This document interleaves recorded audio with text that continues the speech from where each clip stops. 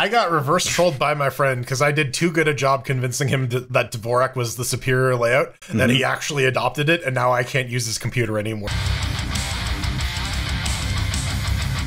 Hey everyone, welcome back to Linux Gamecast Weekly. The show covers the latest Linux gaming news, reviews, how-tos, and most importantly, whatever the hell else we come up with. I'm Vince Stone here at LGC Actual. I'll be switching the bits, trying to keep track of everything, pushing all the buttons. Sometimes things will explode. Always trying out new stuff. And that sound was one Jordan Svang. Hello, Jordan Svang. Hello, Vince Stone. And that infinite void of perpetual silence is one Pedro Mateus. Yeah, it screams internally. He's trapped in the Phantom Zone forever. And together with you, Shadow Realm Dynamic, help us for him. You know him, you love him. Toucan, Cocaine, Voltron. So, we were talking about eggs just a minute ago, and that reminded me, earlier this week, I stabbed myself with an egg. You stabbed yourself with an egg. Do tell. I quit being helpful, and I was genuinely trying to be helpful. It's not often I get to peel eggs. Doing hard-boiled? Hard-boiled eggs. I was at a friend's house, and she was doing deviled eggs or something like that for a thing at work. And I'm like, I want to play. So, and I mangled some eggs. Fair enough. But, yeah, the shell stabbed me. And I was like, this is some bullshit. I had to pull a piece of egg out of my thumb. Did I learn anything? Did I slow down? Nay, I just went right back to it. So, excellent. Yeah, be careful.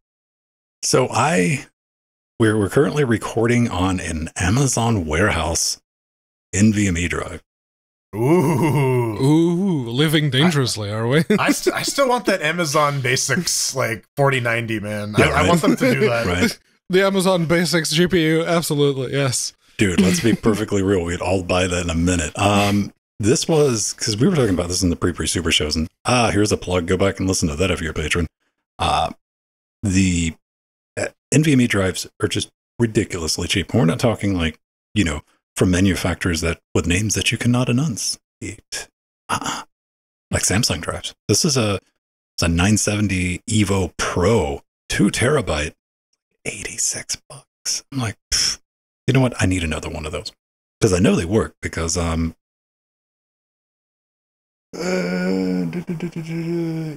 what's it? Go on. You remember everything that every single one of those names got you. Yes. You know it. You know it got it. See, I'm reading. I'm sentimental and shit like that. It just took me a minute because I'm old. I've been using that drive, hammered on it, works great, and it's a Gen 3. It's like $80. Let's just buy another one. Then Amazon's like, you want to buy a used one? I'm like, not from like John or somebody. He's like, no, Amazon warehouse. We got you covered, man. Warranty and everything. $63 for a 2 terabyte NVMe drive. That's pretty good. That's pretty good. It replaced for a little stick of gum, some juicy fruit. Yeah.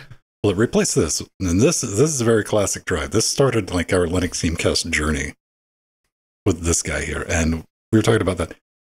Okay, do you have a modern Kingston drive? If you bought one, because you might have, because they're super cheap. This is a 240 gig. I know for a fact, because all these boxes have modern versions of this drive. I have the 480 gig version in my box. Okay. Yeah. You can get the like $15-20. Those are just made out of plastic. Like, I never thought about it. I'd never pulled this drive out. It's been years and years. This thing is cold rolled steel, man. It's not even aluminum. Like, this thing, you could brain somebody with one of these. Pick this up. This was like back when Newegg, before they went evil. They were on sale for like $90, and it was an amazing deal. It was one of those deals where you wake up and you go, well, I guess I'm buying an SSD drive this morning. You got those to replace those like old OCZ ones, right? The Evos? Oh, I was still running those for recording. This was just abstract storage. Like, what, another 240 for $90? Are you kidding? Of course. But the reason I'm even bringing any of this up is this was the first time, this last NVMe drive, was the first time in my life where I had to buy one of these. Hey, I have one of those. What is this? Well, it holds NVMe drives because I now have one with nothing. Now I've had spare NVMe drives, but I was like, oh, that's going to go in this or that's going to go in that. I have no place to put this 960 Evo, but this one, well, do you have a rubber O-ring around yours, Pedro? Yes. It has the rubbery bits. See, mine's NVMe only, though. I'm not this cool. one does, I don't have that. SD cards and USB flash drives.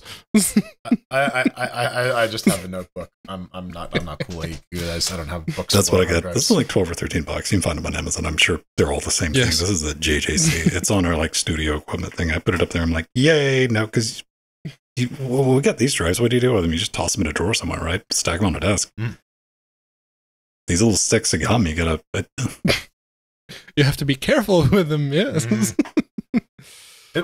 It's not, you don't have to be quite as careful as like micro SD cards because like you can't lose these as easily. No, like, I keep those under the stove. Yeah.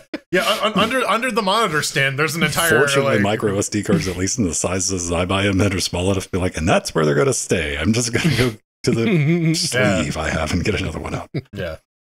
If it's like a 2 terabyte micro SD card, then you're like, all right, time to you know, pull we need to clean behind this. Yeah, right. I take that back. That's after half a day with like a close anchor or something. Trying to. Yeah. You try and find the longest thing. Maybe daisy chain a couple of them. Get the hook. Right. Yeah. Oh man, Jordan is I did tune in a little bit. Jordan and Empty are doing a Baldur's Gate 3 multiplayer thing. Watching them like work out because there was a glowing axe on top of a building and Empty had stepped in a trap or something. Yeah. And it's fun. Way over my head what you guys are like. How does that even work? Do you each have like a couple of characters to control? Yeah. So you can have up to 4 people in the room. Each person can have 1 character, or if you have less, then you can assign NPC to whoever. So we have them doing 2 by 2. But I actually finished the game yesterday, not Baldur's Gate. But I've been going through Serious Sam 4 with a friend, Striker, in Chat Realm. He's an old buddy of mine. We've been making it a point to go through all the Serious Sam games because we've been doing that since we were very, very wee. Finally got through 4, finished it off. Well, Sam, like I played like maybe the 5. Arthur got me a copy of that forever ago. Yeah. I started it up and I'm like. Eventually, it just seemed like it was like, oh, this is like more Serious Sam 3, which isn't a bad thing. So it's not though, because like Serious Sam 3 had like parkour and stuff. There's like, and like a lot of the mechanical improvements from 3 didn't necessarily make it into 4. They have like builds, but the builds suck because it's either dual wielding or being able to ride monsters. So this is pretty much more just like riding a Roomba with a sex toy on it, right? Dude, you can if you can get on the wearable, you last like 3 seconds on it because then it just dies. It's like the worst thing ever. But you can respec, and I switched back to the dual pew-pews. But dear lord, at the end of that literally that game becomes like you just die and you die and you die, and your progression is like try and get a couple inches further when you respawn so you can fucking get to the next checkpoint. Because when they say there's like 100,000 enemies on screen, they're not fucking around. The problem is there's 100,000 enemies on screen, and you gotta deal with them all. I think everybody remembers. Like, remember the first time you played Serious Sam, the original, and you were the first time you were in the desert, and you're like, yeah. But honestly, I think 4. I would put 3 over 4. Honestly, the level of design in 4 really falls apart near the end when it's just like these big open fields, and you just get fucking lost because like. You need room for the 100,000 enemies, then also the rest of the game. So like, it kind of falls apart. I mean, I'm sure it managed to deliver just chaos, though, right? Oh, it was complete chaos. And at the end, you have to like climb up on this bad guy and like tweak his nipples and like shove C4 up his ass. It's the whole thing. But yeah, no. So I guess now the next one on the docket is Siberius Mayhem. I don't even know what that is. That's. They had like they had a one that takes place in like a snow level or something. They released it a while ago. I have no idea. But yeah. Pedro, what about you, Pedro? I'm done talking. I too finished the video game this week that I had started back in March, and I finally finished my solo playthrough in Supernova difficulty of Outer Worlds Spacer's Choice Edition. Which turned out to be a lot easier because one of the things they changed in the Spacer's Choice Edition was they removed the level cap. So you can go as high as you want. If you want to just keep farming, you can keep farming. And you become basically, you can have all the perks, you can have all the skills, so it becomes very, very easy very, very quickly. But yeah, it's that's wrapped up. Now I can go and finish Quake 2 Requacked. Do we like that in games, like when you just get so ridiculously OP by the end of them that there's just like zero challenge, but the whole like I'm just here to wreck shit kicks in? That's a hard balance to hit, because sometimes it will get boring. You're like, well, this is no fun anymore. Yeah, I think really it's a pacing thing, because once you really earn that, like being able to just smack everything after struggling through it, it feels really good for the back couple levels. Just be like, I will always die and you die and you die, and yeah, platinum like all the credit in the world for like the sync that they've done with in Bayonetta. Like when you're going up the tower to like get to the last boss, there's some baddies that you run into pretty regularly, but you're just racking the snot out of these things down. You're like, I remember the first time I ran into one, I spent 30 minutes trying to kill one. And you just you wreck, like, I think like there's like 3 or 4 at you at one time. You get done, then you get an achievement. It just feels good, doesn't it? Yeah. Well, once you have all the shit unlocked, Baldur's Gate 3 has a lot of that too, where like you're struggling a bit, and then you unlock that extra attack, or you unlock like 3rd level spells, and then you're just like, fireball, and my problem solved. But again, like a good paced games like let you have that for a little bit, and then it's like, oh, now you have to actually try again. Or you had your fun. What was it? The Castlevania? What was it? Lords of Shadow? The Symphony of the Night, the one where you start off like the PlayStation one with everything. Yeah, and you're just start like off with everything, and then like, death comes and takes it away. Yeah. You're like, oh, and then I quit playing. The first Assassin's Creed game did that too. I don't like that. I don't like being like given like a real fun character to play, and then be like, okay, now you got to wait till the end of the game to actually have fun with this. It's kind of shitty. Even then, though, I mean, that's such a hard balance to strike, isn't it? Because if you get everything at the beginning, sometimes you just get bored. And, I don't know. Anyway, what's the difficulty curve going to be on the horse this week? I mean, the difficulty curve on the horse is flat because it's just a puddle on the ground. It's the Steam update. Woo! It's shocking. I just finished Disenchanted too. I'm surprised, so Pedro, that you have the story. Yeah. I mean, I got a DualShock here. He's not the only one with the PlayStation controller. But yeah, Valve is adding some new stuff in October, specifically the ability to filter games based on controller support. And the first class of controllers. Everyone, Pedro's got 2. Oh, so actually, pro. I have 3, but I only have 2 hands, so fuck you. Put one in your mouth and just keep it there for the rest of the podcast. Yeah, so Valve wants you to be able to search for games in Steam based on controller support. There's a lot of PlayStation games now on Steam that have that take advantage of the features within the DualShock and DualSense controllers. So they're adding a new questionnaire for the Steamworks devs to say what kind of controller you have, and soon you'll be able to filter based on DualShock support. And as a DualShock user, I'm really excited about this because it can be kind of hit or miss in DualShock land. Sometimes you got to play like the button translation game in your head. Sometimes it's like a in-game option that you can switch. Sometimes Steam input plays nice with it. Sometimes it doesn't. It's kind of a bit of a shit show. So having a way to make that more consistent is going to be really, really good. And especially it's going to be a thing where you don't get to get the rude awakening of, oh, this shit doesn't work with my controller. Once you actually boot up the game, you get a little bit of pre-warning there. Yeah, it is a very good idea because compared to like the typical Xbox controllers, I couldn't remember the name of the console. The DualShock and the DualSense have gyros, they have the touchpad, which, yes, you can use it as a mouse, but that's like the least that they can do. You can do like proper gestures and everything on the touchpad, and there are games that make use of it. You have the light bars, and especially on the DualSense, you have the haptic feedback, like the adaptive triggers and the haptic vibration and all that. So the speaker in the controller. There's a lot of games that do stuff. The speaker in the controller.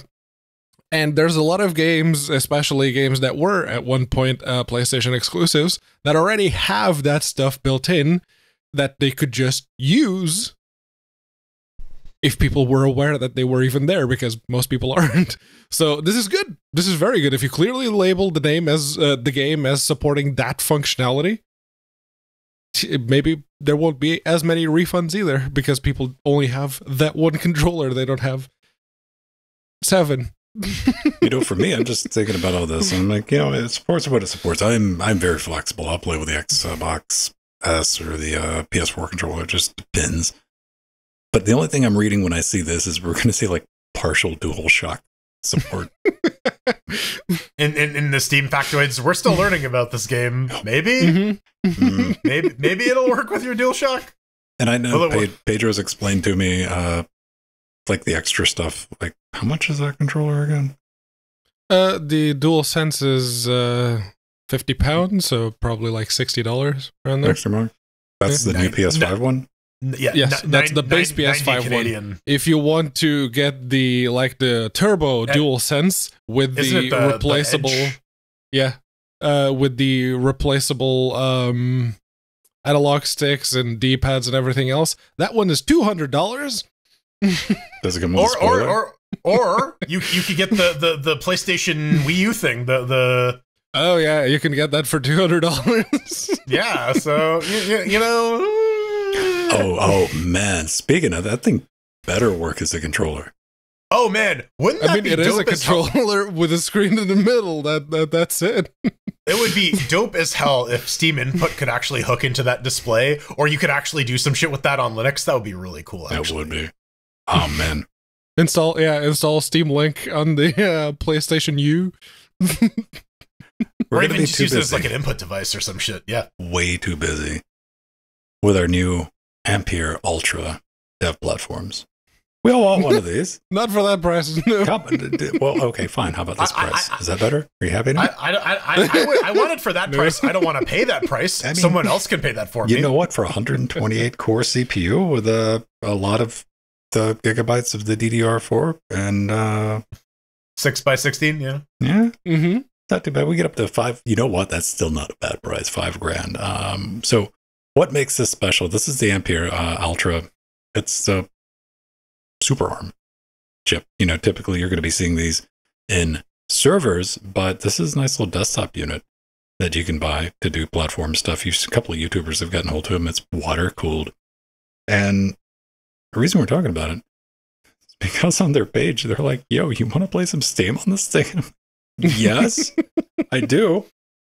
Because let's face it, gaming on x86, people, that is so 2023, current year. 2010, yeah, right. So, I mean, if you've been jealous about all the hoops that current M1, M2 Mac users are having to jump through in order to play their x86 games, now you can join in the fun yourself. So all you need is that, basic 2.6K, basic base unit. You don't need 128 core. You need some Proton. And you need a little box 86, and you can kind of play Steam. I have to assume. They say you can. They say everything's gravy on this. And this has been done with an NVIDIA RTX 4080. That's right. NVIDIA's got ARM drivers, by the way, if you were curious, even for their new cards. They do. It's on that download page, and it's really weird. I'm like, one day I'll have a computer where I could install those from the run file. Right. I mean, it is kind of weird, man. There's a whole lot of instructions and a whole lot of not results with this, which is always kind of surprising when you see something like that. But man, dude, Ampere, send me one of these, because like a lot of people I've seen, I went and looked at the YouTube videos. They're like, let's run Windows on it. And then they pop the glue stick back in their mouth. You guys got this far. I have the know-how and technology to actually make a video on Linux showing this off. All right. Call me. And I want to play one. I want to play with one, man. Oh yeah, they're cool little machines, or big machines. I mean, it's not very little. My question is, why are you using box 86 64? No, it's not, because you're just making your job harder for yourself. Fex is in a much better position when it comes to, running Steam, as in it can actually do it and it can run Proton. The performance is still a bit iffy, but then again, so is the performance on box 86. Box is a little, it's a little older though, isn't it? Like, box 86 it's been around for longer. But yeah, the thing, that's probably why.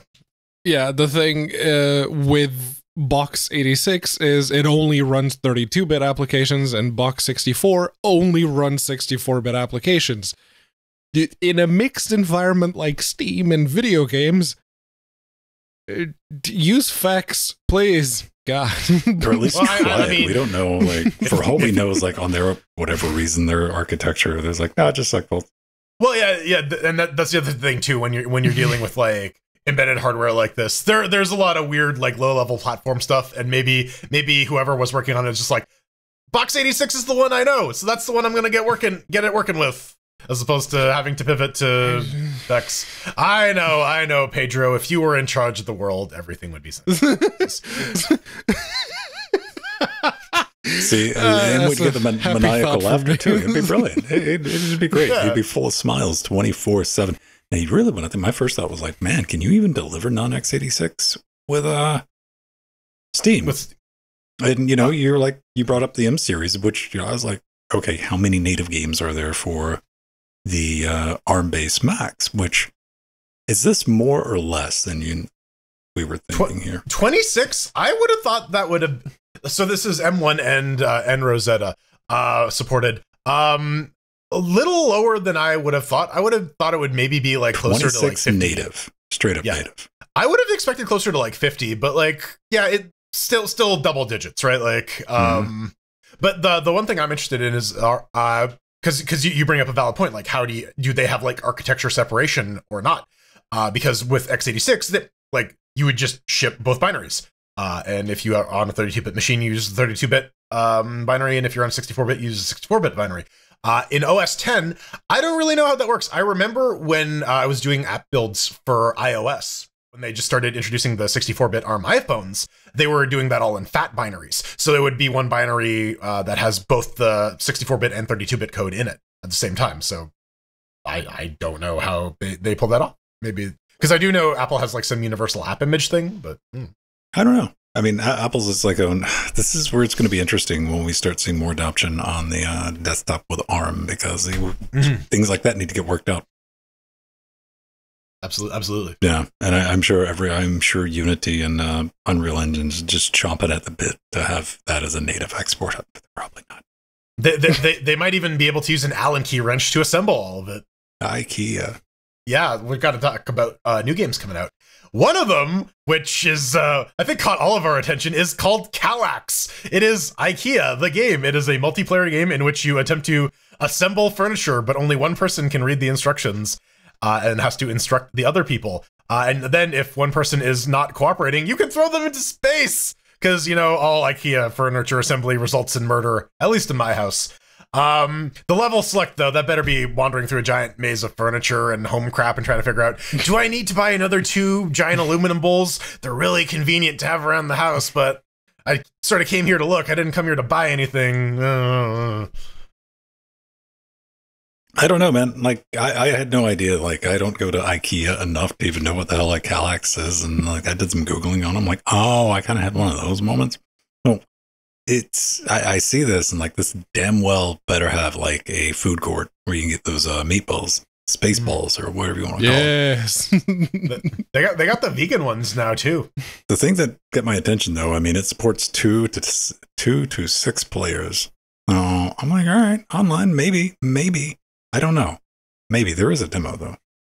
Wait, is there a demo? No, there is no demo. No, it is online release date. Okay. It is online co-op, but yeah, no demo yet. Gentlemen, I'm watching the trailer, and I've watched trailer 1, trailer 2, and I'm still not 100% on what I'm supposed to be doing here. I'm saying, guys, put out a demo. Let people play with this, because I'm not spending any money to find out what the game's about, because it's not being conveyed very well with those 750 Ti. That's a very, very conservative recommendation. I mean, for this game, I don't think it's going to be that. An RX 550. Yeah. Yeah, those two are matched. Yes. Yeah. It's like a 2.5D game. I think it's fine. I think it'll be all right. But again, I understand the concept. You convey like, yes, but how does that work out? Please put out a demo for this for your own good, not just for us. Now, up next is a game that we have kind of kept an eye on and thought about for a long, long time. Nope, smells like rubber. I see it's in the wrong thing. Yes. You added this little yeah, I did. I didn't put it in my tabs, Pedro. How come you didn't correct me? Why didn't you take over my body and direct my hand to click on the link? Boom. Here we go. This is something I was like looking for something to play in the after shows and like right in the show. So we all like, I don't even necessarily like it, but I mean, it's silly enough is like everyone says Micro Machine Racing, right? When you think about these types of games, and that's what this is. And we're always looking for something with online multiplayer because the ratio of silly, fun racing games to online multiplayer is completely out of whack. Like I cannot imagine thinking about doing any type of like racing game and not having online multiplayer as like step one. So, you know, it's not forklifts. It's not forklifts, but it looks all right. We might try it out in the after shows. And this is available as a demo. So it's something to play around with. And it's got a Linux demo too. Right? PvP, online co-op, couch co-op. And it looks like silly fun. Like, you know, explosives. Cell-shaded voxel Mario Kart. Yeah. Yeah. Like, I mean, it could be, I don't know. We might find out. Let me see. What does it take to run? Because this, one of the things, though, has me a little worried is I don't know if I'm going to be able to get a 3080 with 4 gigs of RAM. I didn't know NVIDIA released the 3080 FU edition. But here's the thing. If you got that 970, it's not going to hit in that 3.5 gig memory. Yeah, you're not going to run into the disabled ROP. You only need 2 gigs out of your 970. What do we think about the AMD cards that get released this week? Is anyone excited about those? You know what? They're in the realm of affordability. But I don't have the money now. Oh, well, you know, like come October, we'll see what the pricing looks like because AMD likes to fuck around with their pricing quite a bit. Oh yeah, and melt the early adopters in that first month. They're like, jabate.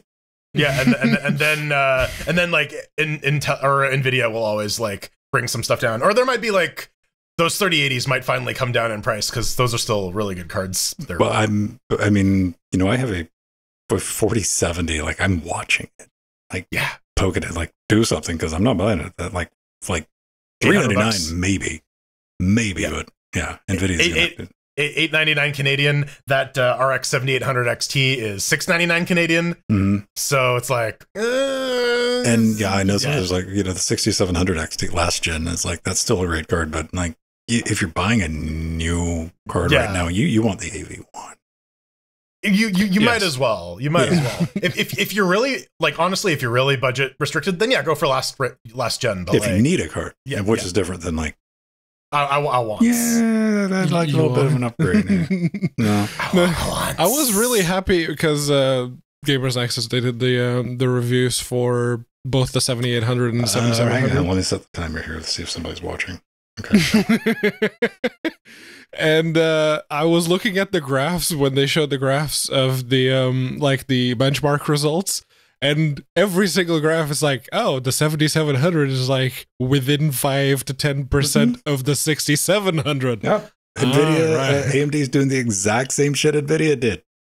Like, we're making cards that compete against last gen's products. Give us more money. Yeah. So I'm very happy with my purchase. But hey. But Starfield, bro. Yeah, we'll see. When I have time to actually get into Starfield, we'll see how well that runs. And then there's by the time by the time that rolls around, the modders will have cracked it and like they'll be a bunch of like performance be running mods. Properly. Yeah. Yeah, like launch era for Bethesda games is always like, nah, wait for the modders to take a crack at it, man. Like it'll be way better. I kind of had like one of those hot take moments because a modder added DLSS support to it. Went through and like get all that, and he's like, "Yeah, if you put DRM on it, and someone pirated it." He was like, "Yeah, if you want it, it's like $5." And like, yeah, I fucking feel that because that's not like Homeboy didn't just like open a program and click a goddamn button, you know? I'm like $5. I'm like, sure, all right. And then people just watching the outrage, like, how dare somebody charge money for a mod? Yeah, how dare people when that expect money person's for not their work? Bethesda and it's not inside the creators club like Skyrim and Fallout 4 do? I don't know. They sell mods. That's what they do. Like they just don't Bethesda don't get a cut. Yeah. Who knows? All right, now let's talk about what I was alluding to. Yes. The Skullgirls, or just Skullgirls because that's the actual name of the game. It has a bit of a sordid history in more ways than one, but it's still being actively maintained, and the developers have released a roadmap of sorts. The big title is When's Marie? So Marie, if you played the story mode, she's the Skullgirl. She's the last character that you need to fight. And yeah, she's becoming a playable character. They say that first it's going to be Skullgirls mobile. They're going to release this, the mobile version. Then there will be a playable alpha for the Marie character. And then, of course, there will be the full release, like they've done with the previous 3 characters that they've already released, kind of like that. So it is... I'm looking forward to it. I genuinely didn't think that they were ever going to release Marie as a playable character, just because when you do fight her as the last boss, she's massively overpowered. So, yeah. Well, don't worry. They just nerfed it. They did some Akuma level nerfs on it. Yeah, it's some Shao Kahn shit where you fight him with the busted AI, and then you fight with him, and you're like, oh. Can't do any of this stuff. Yeah, but your new maid waifu, she's dropping probably sometime in early 2024. They're hoping for end of 2023, but we all know that's not going to happen. They are doing the interesting thing about mobile first though, because they were talking about the development cycle. The mobile version is like a significantly more cut down version of the game, so it takes a lot less effort to get things up and running in terms of animations. So this is where they can release something and then iterate on it. But once that final update does come out, the other thing they're adding, which I think is a nice touch, is they're adding all full voice acting for all the story characters, which is before it was just like right, like. So now you actually get some humans reading words and not emoting and anime noises. So when we think about like gaming like that, your first thought is like mobile gaming, like competitive fighting mobile gaming, and here's something that I discovered. I was watching Pink Gorilla was doing a stream from PAX in Seattle, last week. They had an entire stage dedicated to competitive online mobile gaming. They were playing shooty pew pew games competitively, tournament style, like big stage, big arena. PUBG and Fork Knife are on mobile, technically. So, like, you had the competitors up there on their podiums holding.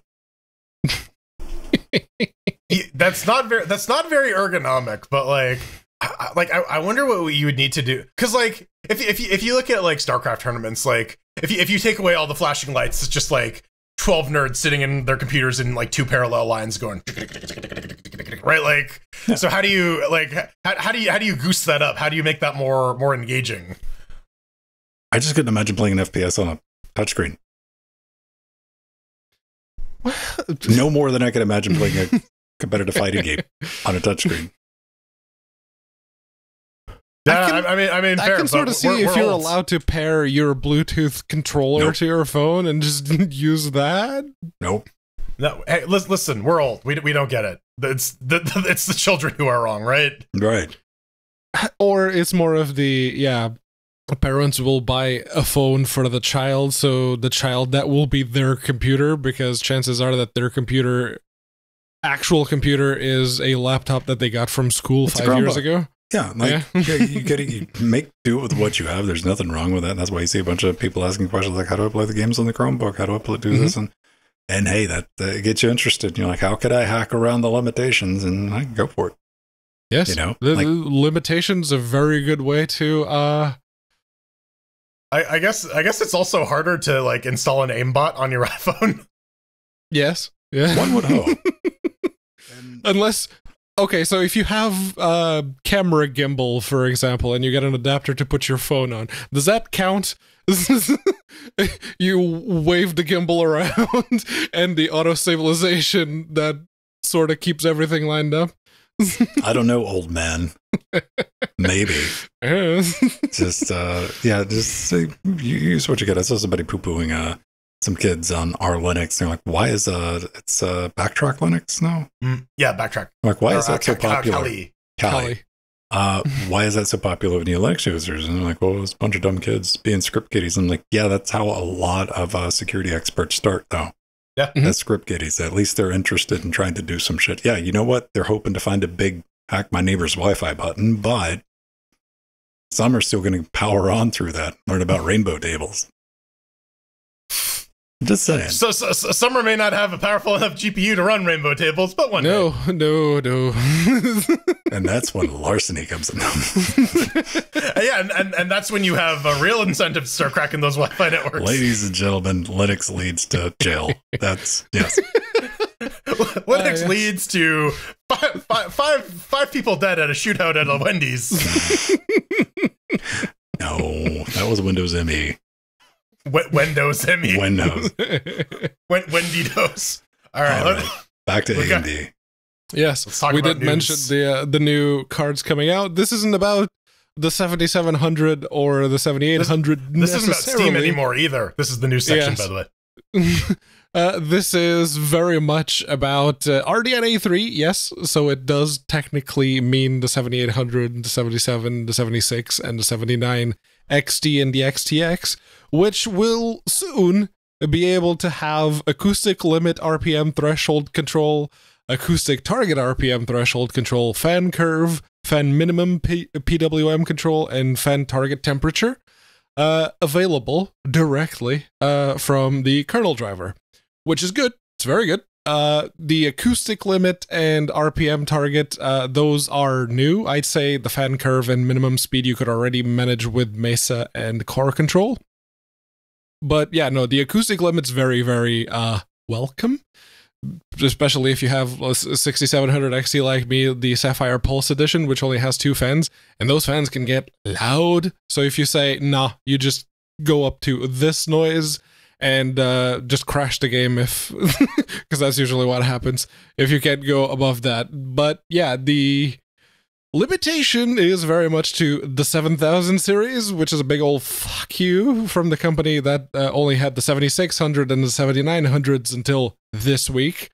So yeah, this is something like you'd think you'd want this on the Steam Deck, right? Like somewhere where you can more precisely control fan and temperature and all that other crap. So this being RDNA 3 only is it's kind of a little poo-poo, as Pedro alludes. Hopefully this is just the initial work and someone can get this backported, because having that functionality, I don't think there's anything in the new architecture that actually enables this. I think this is just some driver bits that they have decided to turn on. Dare you? They clearly say today's update shows another example of how AMD is dedicated to Linux, to which, yes, Dak, I saw you typed out what is in my brain. I was like, cool, this is like what NVIDIA's been doing for the past 20 years.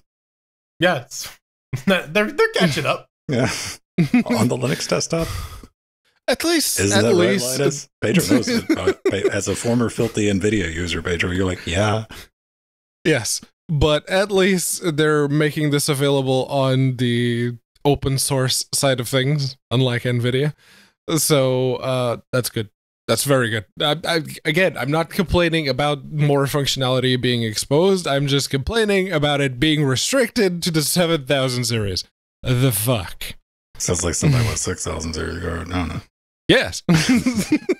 Someone's mad. Consume. Obey. Well, I will not consume. You can get some RDNA 3 going. Oh, god damn it. I forgot to get the floppy thing. Well, you better hurry up, because I'm going to fill some time. Ladies and gentlemen, maybe you like handheld gaming. Pedro, do you have any handheld gaming devices? Yeah, no, I got one sitting right in front of me. Here you go. Look at that. Yep, these Deck.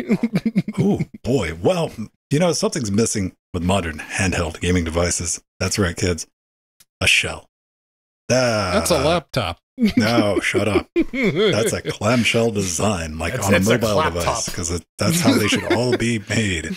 And except for that keyboard. What are we talking about? Let's scroll back up. This is the Neo Flip, a handheld gaming PC. Well, again, with a clamshell. The idea even from way back in the day with like flip phones, you know, because we started out with candy bar phones. And I'm like, yeah, that's going to get scratched. And flip phones, like, oh, cool. Then we're like, nope, let's go back. And Jordan, they kind of did the same thing with gaming handhelds, didn't they? They did. There were candy bars, and then Nintendo had this DS. It was a cool little idea. It has 2 screens. This is my OG one. But yeah, it had a clamshell design. It was nice. You kept both screens nice and safe. When you said floppy, I thought it was going to be like hanging much floppier. It's like pretty floppy. One hinge, maybe just one wire holding it on. Honestly, it's not stable. But minor jerks, especially while you're playing, will cause it to like flip up. But that's what I mean. Is like the first thing when I see these clamshell designs is, how are the hinges? Because like after some generous use, they can kind of get a little crappy and a little tight. And they're not going to stay at the right angle necessarily you want to be at to get the optimum viewing angles. But like the hardware on here is decent. It's that 70 whatever all the other handhelds are using. 7840U, yes. Yeah, the 7040U is like the pretty much assume that that's what's going to be powering it. It's in the ROG Ally and the Lenovo Legion. Yeah. The first feedback, I'd seen that keyboard, I just had a good laugh. I'm like, nope, that's not possible. Like, I would need a pointing device made out of small pointing device. Yeah, that doesn't look super comfortable. That recessed lip doesn't look comfortable either. It looks like it'll cut the circulation off on your thumbs.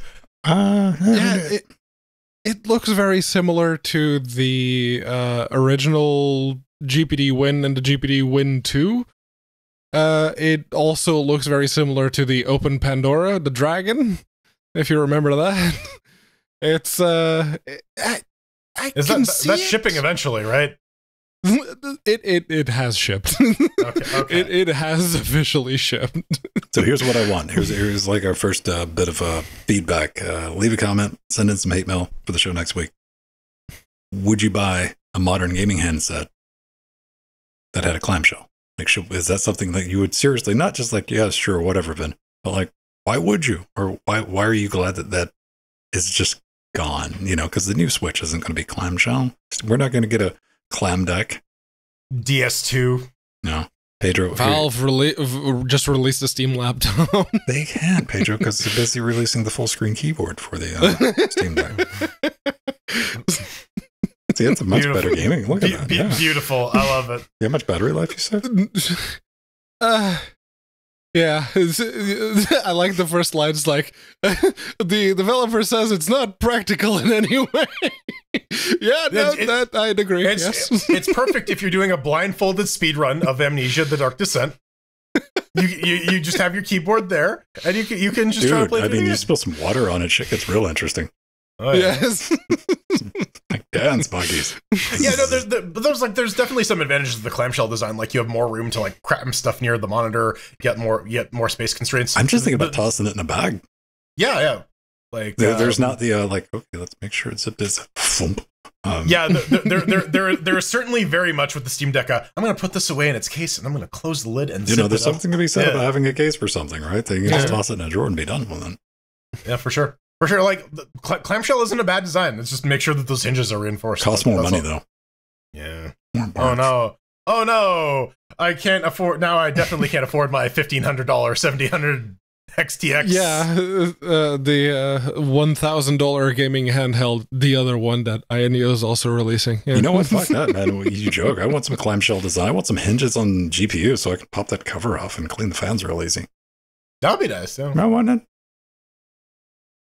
I wouldn't be opposed to it. I'm not wrong. Yeah. The easily like modular like stuff where you don't have to like unscrew shit all the time. Yeah, absolutely. Yeah, I want it just barely held on with a magnet so the fans just fall out of it. So that they spin a little too fast and they just take off. Yeah, I can just bonk the top of the case, man. I want a strong enough magnet that it fucks all the mechanical drives in the system. You open the case, the screws are bent towards it. Yeah, your wallet on the other side of the room just starts like slowly inching towards the computer. Of course, Eric, call us. We have ideas. So this we talked about it on Wednesday. If you ever get a chance, come listen to us on daily Wednesdays. But I wanted to bring it up here, get you guys thoughts on it because, I mean, it's just the same. There's no battle, there's no war, there's no lines drawn in the mayonnaise. But we're at an interesting time where Wayland is the future, and it's only 9 years away at this point. Well, yeah, according to Oro, she had a very big write-up, which she wasn't expecting that it would blow up quite as much as it did, but it did.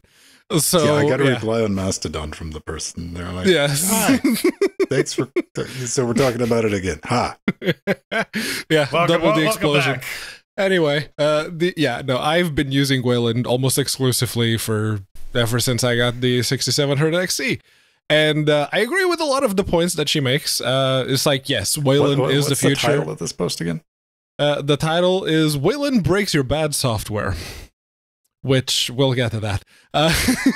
Wayland, says that Wayland is it.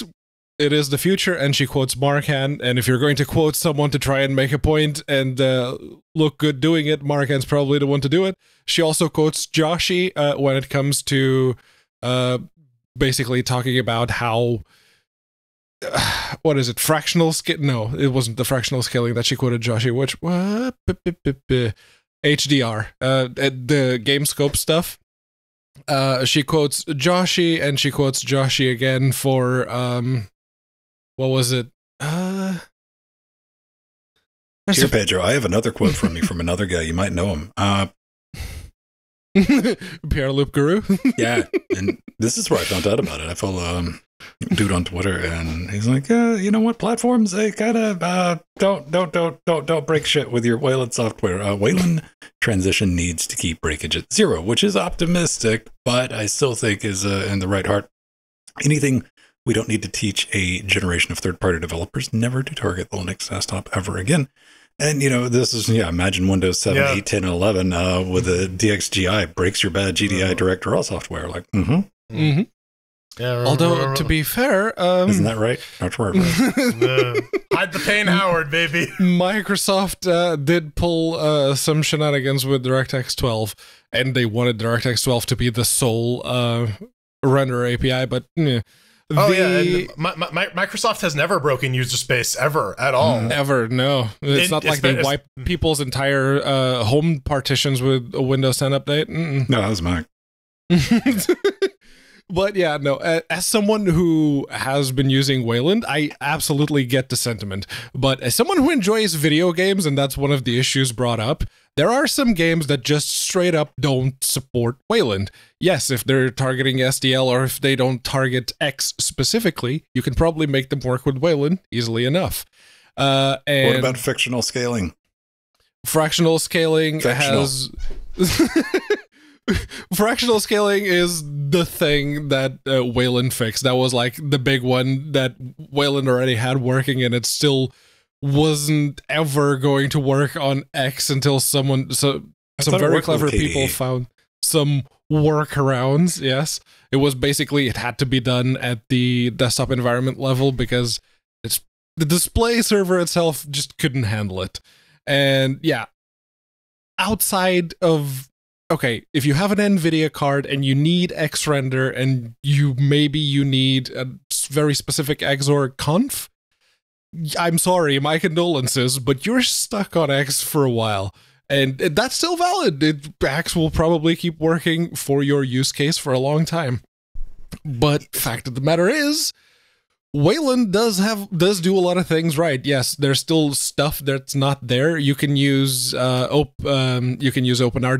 to do RDP remote desktop. You can use WayPipe instead of SSH-X.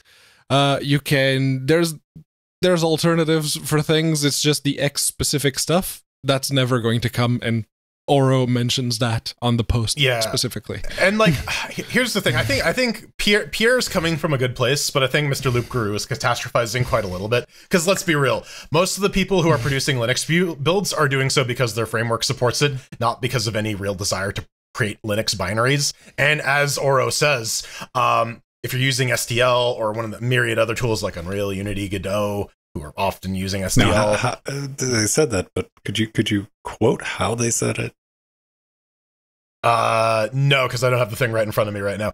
But I'm gonna or use something like SDL and try not to interact with the display server directly. Yeah. And you get support for other display servers and can more easily port your software to other platforms in the process if that's what you're into. Right. So again, getting back to my point, you know, your framework is often going to support all this stuff, so it's going to be a non-issue, and that's for the very, very minor percentage of folks who are actually producing Linux builds. Everyone else is, for everything else, there's Mastercard or Proton, baby. And I'll give to the anti-Wayland crowd, I'll give that. Why not? Wayland really needs to get their shit together. They've been working on that for a little too long. I know they want to get things. Collabora's working on most of that, right? Yeah. Collabora's working on that. They're starting to upstream stuff now, but like I kind of wish they maybe like had a bit more of a free flowing pipe as opposed to waiting to get everything up and running. But this is me backseat managing Collabora, right? Like I don't. Who the fuck cares what I think? The point is, Proton exists for everything else. To Pedro's point, all those old games, they're not getting updated forever.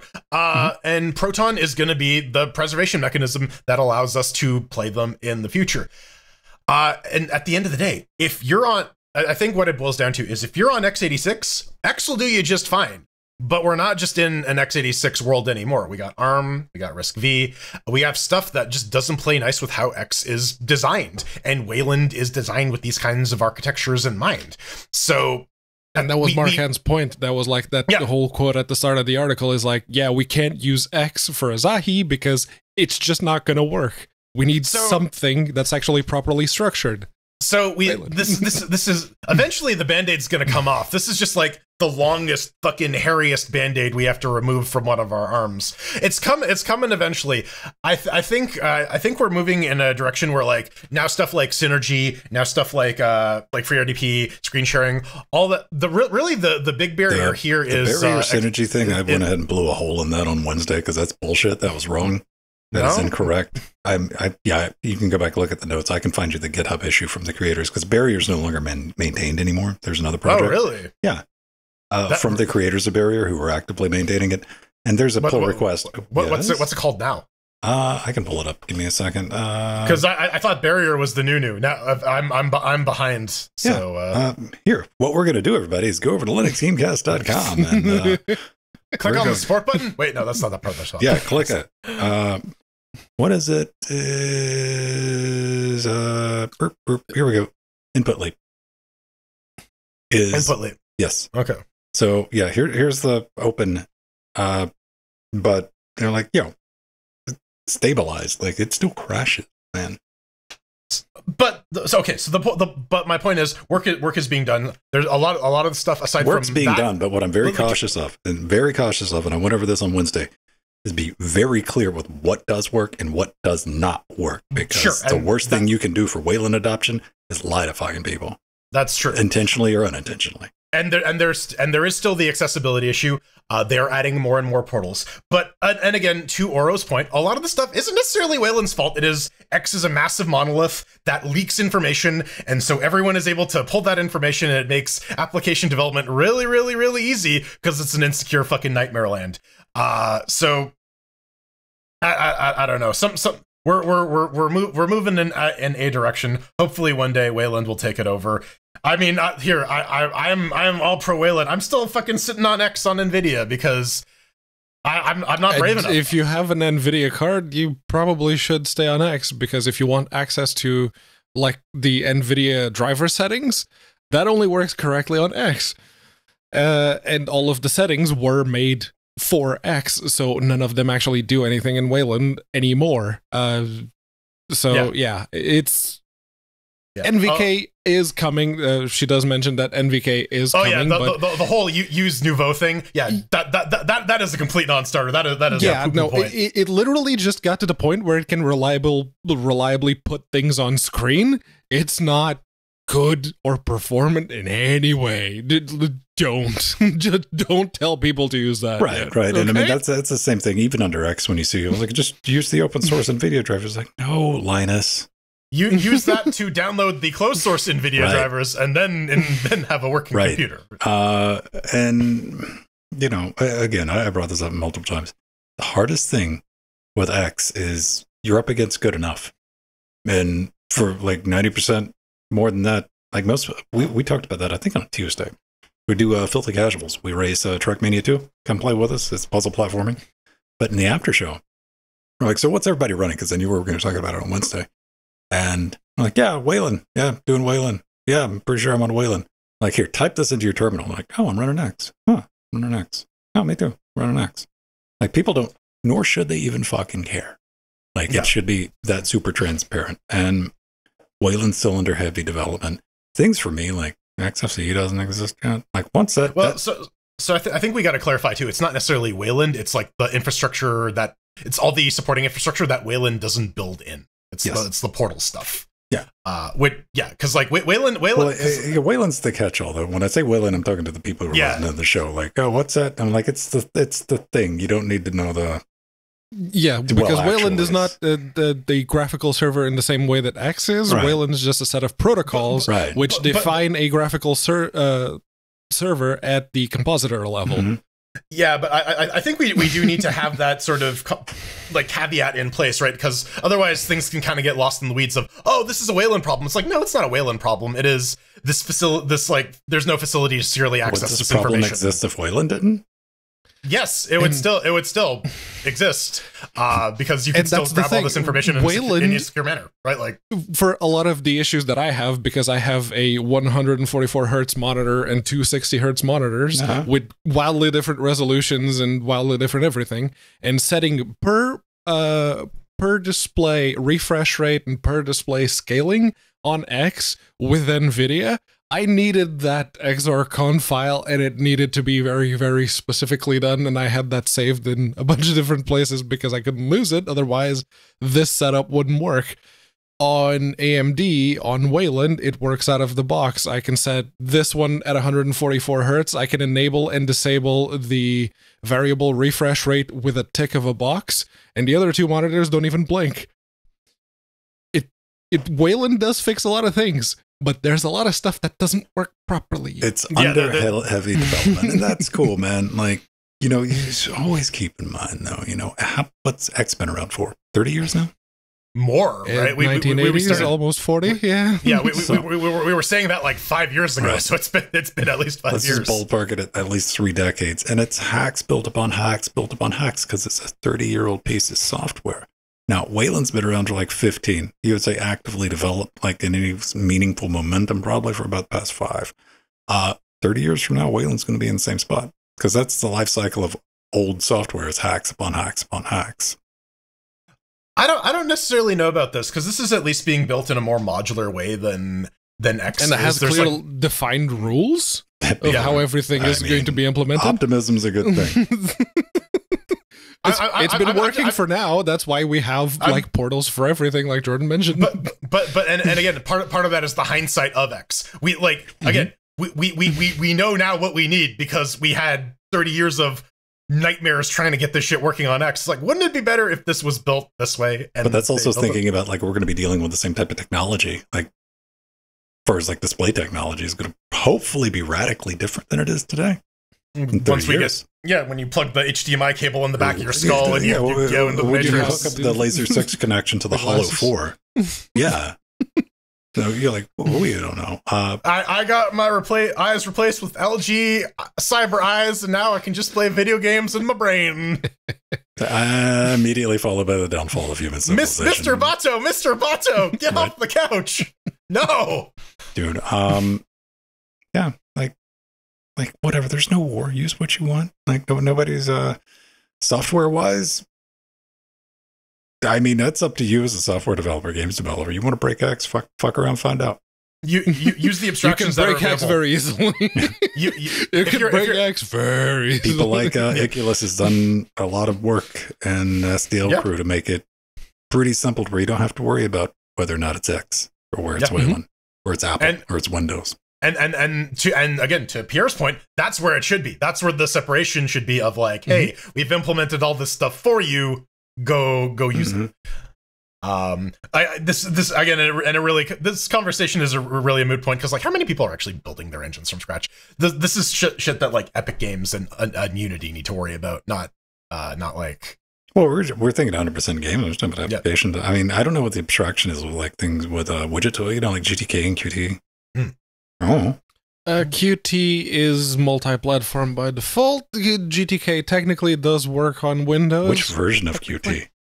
At least 4. The public or the fuck you pay us money version? I think they're all technically multi-platform. It's just whoever's going to pay just goes, nah, let's just use the quickly refreshing one because it's free. Right on. All right. If you could play games with wine, you probably know about Proton, which also means that you know about DXVK. We were just talking about Joshy 2 earlier. Yes. But yeah, DXVK 2.3, it's out. It has some cool stuff like support for VK EXT swap chain maintenance. There's a 1 at the end of that. That was the technical No, that's correct. It needs the 1. It needs the 1? Wow, then I guess I copied it properly. It allows you to disable VSync without some games eating shit when they change their present interval on a per frame basis. That's going to be nice because some folks don't want the VSyncs. A bunch of the options have been changed or have been consolidated. The DXGI full screen stuff, DXVK, D9VK stuff has all been merged into one option, so that's a little easier to manage. And there's better logic in this version for separating out stuff for different GPU vendor hardware solutions, i.e. for having a separate code path for XeSS versus DLSS and so on and so forth, which is always nice to have as these technologies continue to get adopted and games continue to be worse and worse performing, requiring more and more driver intervention. Yeah, and the thing that actually caught my eye was the VK KHR present weight is only triggered when the frame is actually being presented rather than when it finishes rendering, but before it's being presented. This caused some delay in, well, it's effectively input latency because you're already sending the input for a frame that you haven't even seen on screen, and that's already being taken into account. So this should reduce the perceived input latency if your game is using VSync and has support for that particular variable, which is very good, especially when you have a system with, say, a constrained battery life. And if you enable the VSync, the battery lasts for a heck of a lot longer. So that's good. Less input latency on the deck, please. And this has got a couple of fixes like Total War, Halo Online, Far Cry 2, whatever racing room racing experience is, but that was important to somebody. And the game, Tommy Wiseau's Racer. That will never die, The Sims 2. People love that shit. Somewhere, somebody's playing The Sims 2, man. Titanfall and Tomb Raider Anniversary has some improvement. And they fixed HDR for Elden Ring and a bunch of other games. If you're using the XVK on Windows, that won't work. If you're using the XVK on Windows 7 in order to be able to play Elden Ring, which is the X12 game, that won't work. So keep that in mind. Well, a game that definitely needs some HDR support is Amnesia, Pedro. Yeah. The Dark Descent. Look at that. See this? This is way too bright. I mean...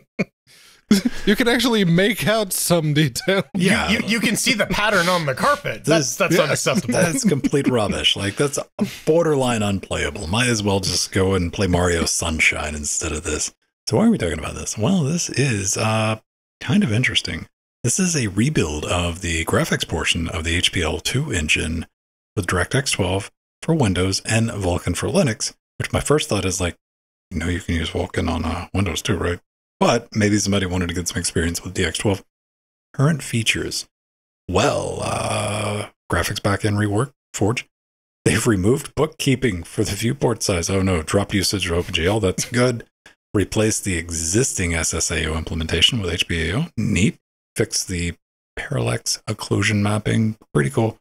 Random ideas. This is where it starts getting fun. Replace the Newton physics with Jolt. Okay. Mess around with ray tracing support with Vulkan and DirectX. Also neat. Various collection and improvements for the editor. Okay. All right. You got my attention as long as you include a rocket launcher. Yeah, can you rocket jump in Amnesia? First person shooter. Yeah, it's like a proper shooter built with the Amnesia engine. No joke. If you've ever played the game, go back and look at the video version of the screenshot that we put up. Like, if there's ever a game like, I don't know if we necessarily need ray tracing, because like, how much darker do you want this damn game to get? Unless you're ray tracing that rocket launcher, then go right ahead. How dark? And Jordan's like, HDR, OLED, like, just cut the monitor off you to get the same effect. We got a Game of Thrones season 8, this shit, man, like completely indistinguishable from like the blackness, like, Oh man, it's always fun when you're playing on HDR and you try to jack up the contrast, and it's like, you have no power here. we were joking about this in the pre super shows about the Amnesia blindfolded speedrun. We found one guy attempt to it. He tried. Yeah, part 1. He did a part 1. That was part 1. That was it. He tapped out. He's like, nope, we're good. I've always kind of kept my eye on, like, because they open sourced this engine forever ago. Nobody's ever really did anything to it, which is usually a sign of like bad documentation or just random, like, no one. It's like, why do I want to familiarize myself with this code base? I'll never use it for anything. And I said it when they released it. I was like, just give me a gun. Give me a gun. Take care of the zombie dogs in the beginning. But I was having some thoughts. A couple of things on this, because I just want everything to be asymmetrical multiplayer now. You got bit by the Dead by Daylight bug. I'm just saying, man. Let's go back to the first one and let me try to get to the game. Well, there's a bunch of online zombie poppers where you can play as the zombie poppers coming after me, and all I got is that hammer. Zombie poppers? Yeah, that hammer you're trying to defend yourself with. I wonder how much that of would the be terror... terrifying. That alien ain't got shit on those poppers. I wonder how much of the terror would be undercut if, like, every time the player jumped in, like, Penumbra or Amnesia, he just went, hup, hup, hup. Just full on the Quake man jumps in there. out. Yeah. Just completely undercuts the terror. It's like spiders are crawling on your face. Hup, hup. Bunny hopping through the level. Right. Listen, there's so many things to do, like graphical improvements. They go for it. Special place in our dark black hearts, because this is like one of the like old school modern generation of like one of the first of what you would consider, some of you Utes, after the fall of Loki and whatnot. This is like part of our Humble, like that Humble Linux open source cross-platform bundle. Like, holy shit. Humble Indie Bundle 4, or was it 3 as well? I think it was 4. There was like the Frozen Byte one wasn't like a Humble Indie Bundle, but it was like in the middle of them, because they had that gave all the like the trines and stuff, and yeah, like it was weird back then, because they had back when the Humble Indie Bundle was like a thing, and they're like, it's indie. This is the one with the Linux games in it. I would like to just, Scott has pointed out in chat realm that somebody is testing again an Amnesia. Good. Yeah. Someone was working on that kind of mod. I'm trying to figure out, is that a pistol or a shotgun? And in the case of the latter, can you do dual shotties in Amnesia? Oh, no. If you're going to do that, we need bullet time. No, Amnesia, but it's super hot. Yeah, Max Payne, The Dark Descent. All right. Oh, man. All right. Our last story. No. All right. Cool. Yeah. We got one last story. We got to talk about our good friend Ethan Lee, aka Flibit. Yeah, and he has a new page on his website, and he is saying that he is offering a new service amongst the myriad of porting services he offers, and that is game preservation. Because, the game comes out, and after a couple of years, libraries that are using it are out of date. Maybe a newer version of the OS that it was originally running on is out, and it isn't quite compatible because Windows 13 has decided that it is running fully in the cloud and only runs through ECMA script. What are you on about? Windows 10 is the last version of Windows ever. Microsoft said so. Oh yeah, for sure. So yeah, time goes on, and maybe you don't want to spend your effort as a game developer making sure that your game continues to run. Ethan's willing to do that for you, and he's willing to do that for you at a fairly low cost. And he offers this already as a service. If you get a game ported by him, he'll basically keep your game up and running forever. And that's because he is a major contributor to SDL. And so all of the supporting stuff that he does is basically, I take your game files, I recompile your engine, and then I copy your game files to the new thing, and that's it. It all works. And so he's offering to do that to you. He supports Linux, Windows, Intel Macs, because no one has given him a ARM Mac yet, original Xbox, and and the Nintendo Switch.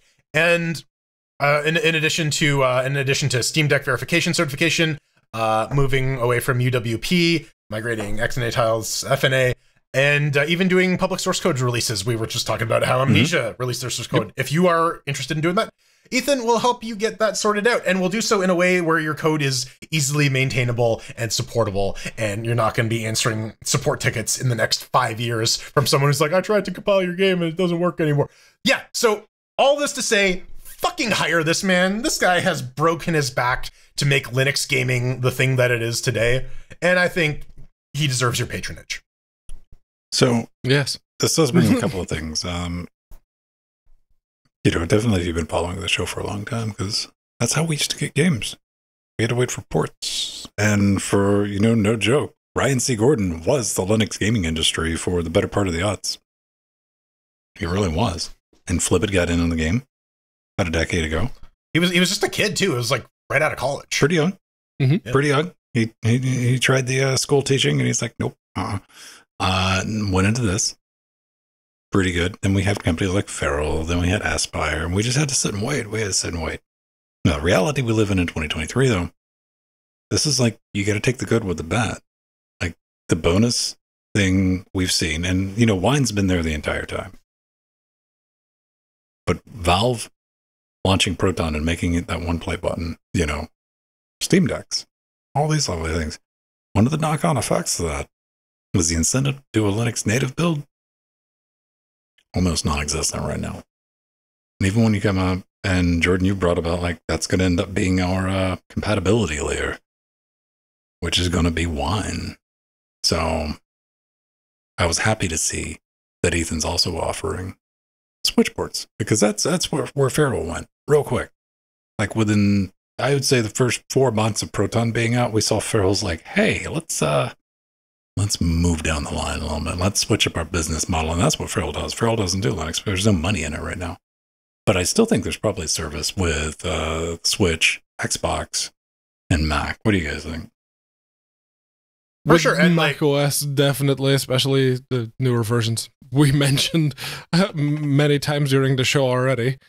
But yeah, the Switch and whatever console the Nintendo is going to release next is a very, very, very big market. So, and again, like, this isn't some fucking Joe's Pudding shop. Ethan has like proper infrastructure in place for like creating long-term maintainable ports. That's everything is based off of SDL, or if it's XNA based, he's using FNA, which is what he has that under like a 15-second port now, because you run a script and your game is done. He just drops the files in. They're done. Yeah, like you will get a high quality result from this guy. So like for sure consider this if you are hire the extremely sexy man to maintain your game. And this he's so pretty. He's like way too pretty. Head over to linuxgamecast.com, find the show notes, or go to flibbity.com. Yes. Now we need the KallaX thing. We'll just redirect it there. Flibit's the KallaX. Yeah. I offered to give Aspire the aspire.com domain, and they said no. So it's mine forever now. Aw. It's the new forever home. Yes. All right. A little bit of hate mail this week. If you want to get in touch with us, I want you to head back over to linuxgamecast.com after you're doing that and heading over, taking a look at Ethan's stuff. Smash that contact button. If you want to come on the show, we'd love to do it. We had somebody, Pedro, sent us some keys for a video game earlier today, didn't we? Yes. We need to write him back and be like, hey, you know what would be even better? How about you come on and tell us about your video game? Because we'd love to have some developers, not marketing people. Not that against marketing people. If you're going to be a marketer, bring at least one developer, because we got questions. We're come nerds. On, show. Talk about your crowdfunding campaign. Hey, if you got a working Linux, build more games for that. But if you just want to share your thoughts, hints, allegations, maybe things better left unsaid, I'd love to hear that. Select the right topic, smash that submit button, bam, and we might, just might, read it right here on this show. You can also leave a comment on Patreon or on the YouTube video. Does that sound legit? Yeah. Sounds good. This is from Leon, possibly the professional. And he says, when reviewing Empty Clip 2.0, LGC. What do you think Hollywood's going to get desperate enough to make a sequel to Leon the Professional? They got to wait till Harvey Weinstein gets out of prison, I guess. I don't know. Possibly, yeah. While reviewing Empty Clip 2.0 LGC 564, you complained about the strange controls. Well, I'm here to defend ESDF. It gives you access to more keys than WASD while also allowing for more convenient finger positioning. Your index finger goes on the F key, which has that little bump so you don't need to look down to know that you're in the right place. I bet if you give it a chance, it won't take long to retrain your muscle memory, and you'll never look back. Read more about our Lord and Savior on http://useesdf.org. Let's agree that the real crime here is the dev forcing a choice on its users. No settings for you may be a strategy that works on a console, but PC gamers, especially those on Linux, expect some more customization. I think that's a fair enough point. Yeah. That's some GeoCities, baby. Hang on, we got testimonials.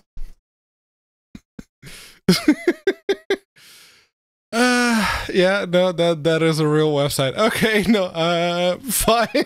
You know, I didn't copy that to check if it was a real website or not.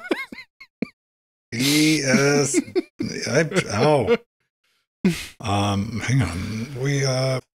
I have a counterpoint to the counterpoint. All right. Which is, what about people who don't even use WASD or any of the keys on that particular side of the keyboard unless they're actually typing? What about people like myself, you know, who use the... I mean, I'm trying to do a little bit of research here. I see what you did there. See if it matches up with one. Oh, it turns out the Zodiac Killer was just using Dvorak the entire time. Dun dun dun. Yeah, no, people like myself who have a limited range of finesse in one of his hands. So I use my right hand on the directional arrows on the right side of the keyboard, and I use, Control Shift Enter sometimes, and 0, 1, 4, and 7, along with page down and then delete, because those are the keys that are around the directional arrows, and everything else is mapped to the mouse. That's also why I have an 11-button mouse. Why don't you use home, delete, end, and page down for movement? Too easy. No, quite the opposite, actually, because I don't have fingers, so I have to basically use the little home, delete, end, page down, the things above your keys? I have to use my half a thumb to basically go up or down and then roll to go left or right. And if I have other keys where my thumb would roll, I would press that key accidentally. That's why I like to use the directional arrows, because there are no keys immediately next to them. They're significantly far away that I can move with accuracy without hitting keys that I don't mean to. I think Katana Steel has the best point. If you're not navigating using the arrow keys on the numpad 8, 4, 6, and 2, you're a psychopath. You could get one of those old No, this is why I have a wireless number pad, because I use that for my toes. Let's just play it all Descent style, baby. 60 OF.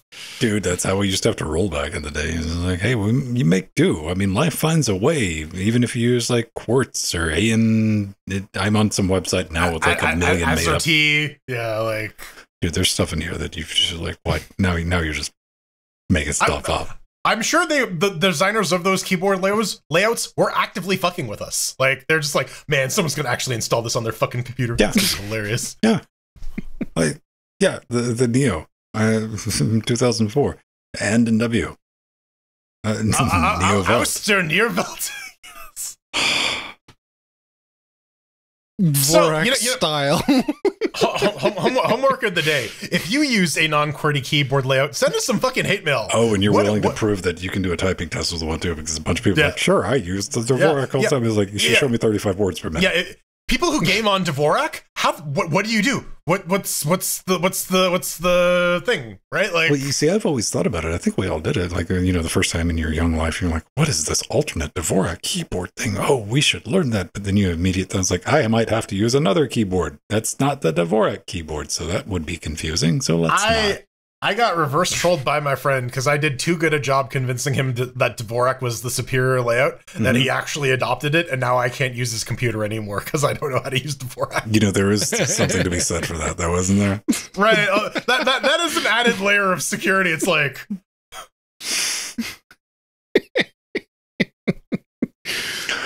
You know what? I always register white elephant gifts for Christmas time. It was like Dvorak keyboards. Yes. Might be a thing. Welded Dvorak keyboard, so you can't even like change the keycaps out. Yeah, no. The homework for next week is what is your key combination to switch from Dvorak back to the sensible layout. And what is it different on Dvorak and QWERTY, or is it the same? And what is it? Go for it. Send us your thoughts and keys. Give us those keys. Send us some game keys just for fun. Why don't see? I still want like a legitimate ow as I smack myself on my glass desk. Yeah, I want that flat piece of glass multi-touch that I can just swipe and like work on as a keyboard. I always wanted to try like the Leap motion gesture stuff. I know they've made some like advances on that. They have like the Leap 2 now. Yeah, I just want that.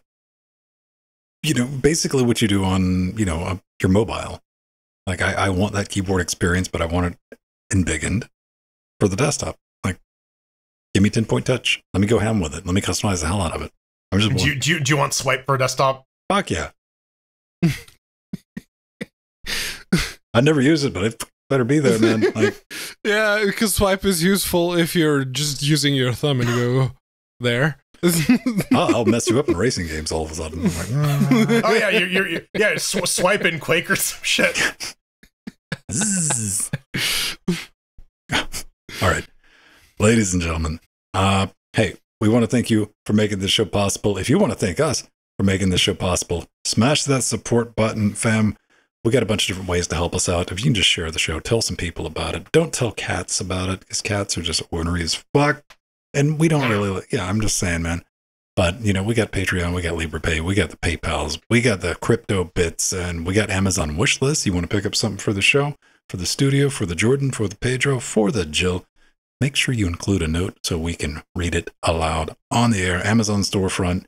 If you're looking for things like what I held up at the beginning of the show, there it is. A little cheap. How much was it? $12. Yeah, if you're looking for it for me. Yeah. You don't have to buy it on Amazon. Just buy it anywhere. Just if you're curious about what's in the show. And of course, we get our merch store and humble affiliate. I do want to thank this week, which was kind of weird. I was like, what is this? Get the random email from PayPal. Yeah, right? Like, I'm like, oh, what's the fuck? Why are you emailing me, PayPal? What's wrong? Which is because PayPal's done a bunch of policy changes over the past like 2 weeks. I'm like, what is it now? Like, what other feature are you ripping away? No, Holger sent in a PayPal donation. Hey, thank you so much. I was like, oh, cool. That's dope as fuck. Thank you for your support. Always, you can sub to us on Twitch. If you want to come play with us on Tuesdays and Fridays, you want to do the Trackmania thing, use your Bezo bucks, sub with Twitch, hook up our Discord, come check it out. It's like doing it for free. You don't get any ads on our channel. Pedro is not doing that because I meant to say Jordan. I get you two confused. Pedro. The combination of it's like if Pedro and I do the fusion dance, it's like yeah. Well, and now I'm upset. I was like, I should have handled that better. I should have been like, and now Pedro's going to tell you what Jordan does on Thursdays. Jordan streams on Thursdays. Lately, he's been doing Baldur's Gate 3 with MT. Yeah. Possibly Beastwick 2. We got 2 more slots open. See, so. I health my tongue when Beastwick's like, you got room for one, and I wanted to type him like, you ain't going to show up. And then Jordan was like, yeah, you don't show up, buddy. So. Yeah.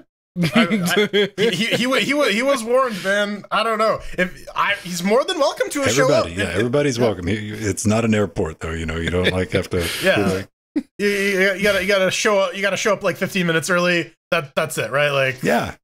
don't show up the time that your plane is leaving. Preparation, yes. Yeah. Just a little heads up, and yeah, have fun watching that. All right, everyone, we're gonna cue some music and call it a show. If you want to get in touch with us, well, how do you get in touch with me? Very easily. If you can catch me, I'm like a dirty pair of socks ripping off through your living room. You can get your hands on me. Still on the Zitter. You can find me there at Vinstone. We have a federated timeline, mass.linuxgamecast.com. You can always leave a comment anywhere we have things going on. As you know, if you're a beautiful party patron, you can holler at me in our Discord, or if you're on IRC, that's all linked together, so I'll find you there as well. Well, I'm Jordan. You can find me on the internet by typing into your QWERTY keyboard, x.com or twitter.com or mass.linuxgamecast.com. I'm at Frojo at mass.linuxgamecast.com and at Burning Fool on whatever the fuck Elon's calling it now.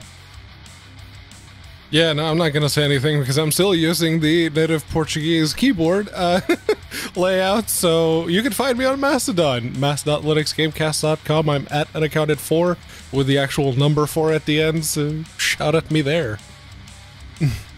I just want to like light up God Save the Queen during that with your Portuguese keyboard layout. But she dead, though.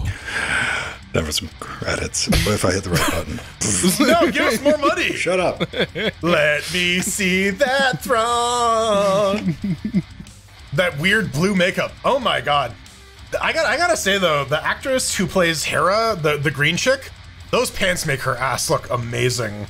We gotta thank our advisors, Omegas, Arthur, and our executive producers, Barb, Bram, Scott, Michelle, Tom Cass, Mike G, Drummer, Tomasz, Hakeem, David, Eshep, and Ian, and our Little Nicky fans with also amazing asses, Super Deathstone, Empty, Glorious Eggroll, Blasphemia, and Nubbin. And Renault, Rider X, Mackin, Trudgy, Veritanuda, Justin, Nubbin, Darkwing, System T, Dunsing Joe, Ogi1, and Kyrilla, making up the Sea Monsters. With Death Notes now so very tiny. Thank you all so much, like Jalo and Piper and Aromatic Dev. Tim. Carl, Mike, Arthur, and Linux New Aldinus, Aldius, the Noctilus, John Eshep, Gamatron, Unoid, DS, and Joe, Aromatic Dev, and Kai Jory. Thank you for picking up stuff for our little Linux. You are all truly wonderful. Very sexy asses, all of you. Full cheek. Calm down, Vader. Your booty is mine. Down to fire, everybody. We'll see you next week. 5 dudes.